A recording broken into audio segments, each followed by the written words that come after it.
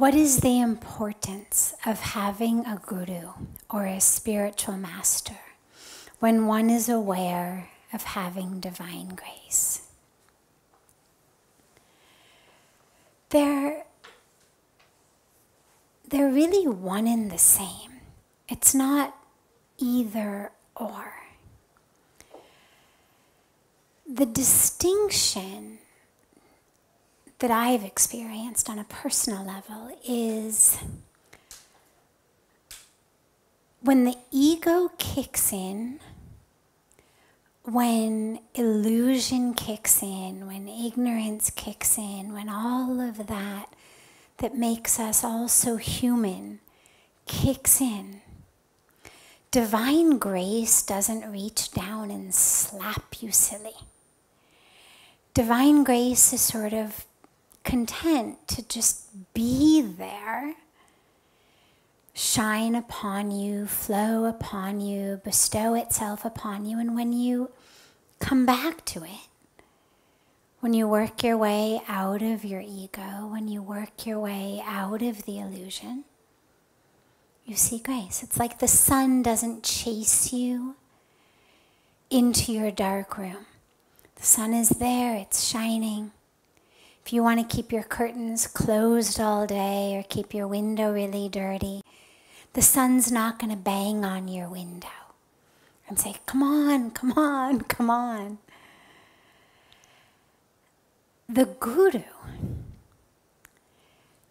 for me, has always been much more of one who isn't prepared to put up with my stuff quite as much as divine grace, that's amorphous and just there is. The guru's the one who's going to say, in whatever language or whatever way, depending on the guru, but some variation of, oh, really? Really, that's how you think it all is? Oh, really, that's who you think you are? The number of times in my life that Puja Swamiji, and he's, as far as gurus go, he's incredibly gentle. He's on the just as the sun is content to shine when you want to open your windows, it's there. He's definitely on that end of the spectrum. He's not the type who's gonna constantly be saying to you, you should be this, be doing this, you should be doing that, you should be thinking this. He's really very deeply entrenched in his own faith in God and in the universe, and in knowing that when the time is right, you'll wake up and you'll go and he'll be there. But nonetheless, he's very, very present. Very present. Even if he's not actually saying, do this, think like that, be like this, he's right there. And the vast majority of the teachings that he's given me over the years have actually been in the form of questions. I'll go to him with, oh my God, this. And he'll just sort of very gently, very matter-of-factly turn it around. One example is the day I had been here, a year and a half or so, and he had taken me to see a group of 10 or 11 schools in a slum area outside of Delhi that had wanted him and his foundation to adopt them.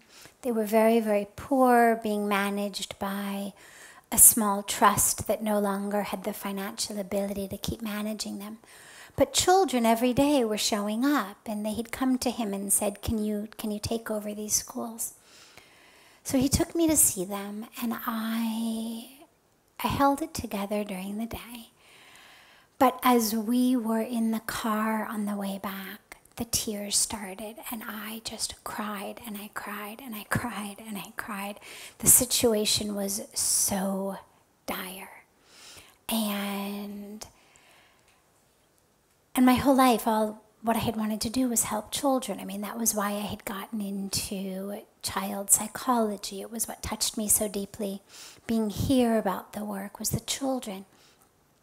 And to spend your day seeing kids who not only were poor, not only were disadvantaged, but what pulled the tears for me so deeply was their gratitude, their joy. The world that I grew up in was people who were bitter for what they didn't have, people who were angry about what they didn't have, people who were all too aware of what they didn't have in comparison to others. And, well, they damn well better get it, because if not, the system was unfair, or you were at fault, or, there was an anger and a bitterness, which of course is very, very understandable. But here we had these children who were far worse off than anyone I had ever met. But there wasn't a trace of bitterness. You'd hand out, we brought, cookies and biscuits and fruit and whatnot and things to distribute to the kids. And you'd hand out biscuits. And the older ones would grab them first, of course. But then instead of hiding it behind their back to grab another with the other hand and pulling them out of the hands of others, without realizing that we actually had enough for everyone, they would take them and start to break them into little pieces to share. And it wasn't until we convinced them that really we had enough for everyone would the older kids even begin to eat. And so it was just a day that had pulled my heart right out.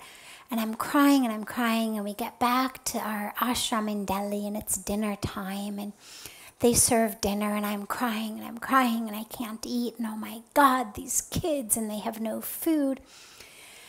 And Pujya Swamiji looks at me, and he says, "Are your tears helping them?" Question. Are your tears helping them? And I kept crying. I'm like, no, of course not. But oh my God, those kids. And again, he looks at me. Are your tears helping those children? Well, no, of course, I had to admit they were not. And he then turned to me there was no criticism, there was no judgment, it was simply a stating of the obvious. And he said, your tears are only helping your own ego. He said, you feel like a very compassionate person. You feel like, look, I'm crying about these children. That makes you feel very compassionate. He said, but actually it's not helping the children at all. If you really want to help the children, eat your dinner, go to sleep, and get up tomorrow morning at 5 o'clock and start figuring out how we are going to raise the money to adopt these 10 schools. And so that's what I did. But I share this particular story, there are dozens like it, because the teaching begins with just a question. It's a question, but now it's a question that never would have occurred to me had the Guru not been there. In fact, my relationship with divine grace would have looked something like, depending on the mood I was in, either, oh God, do something for those children, please. And I would have cried myself to sleep with hands in prayer. Oh God, do something. And when I woke up in the morning and realized that nothing had yet been done, I would have still cried and prayed and cried and prayed and cried and prayed. But the idea of getting off my behind and actually like wiping my tears and starting to figure it out would have taken me a while. Or my relationship with divine grace would have been, how can you exist? How can you exist in a world where this is happening? If there is divine grace, how is there this misery and this poverty? And so I share that because simply being aware of divine grace for me would not have been enough to pull me out of my ego. It needed the touch of a very real, very present, very able to understand me and reflect that back on me being of the Guru. And so I would say that in my experience, in the experience of many, many people I know, the Guru is really important.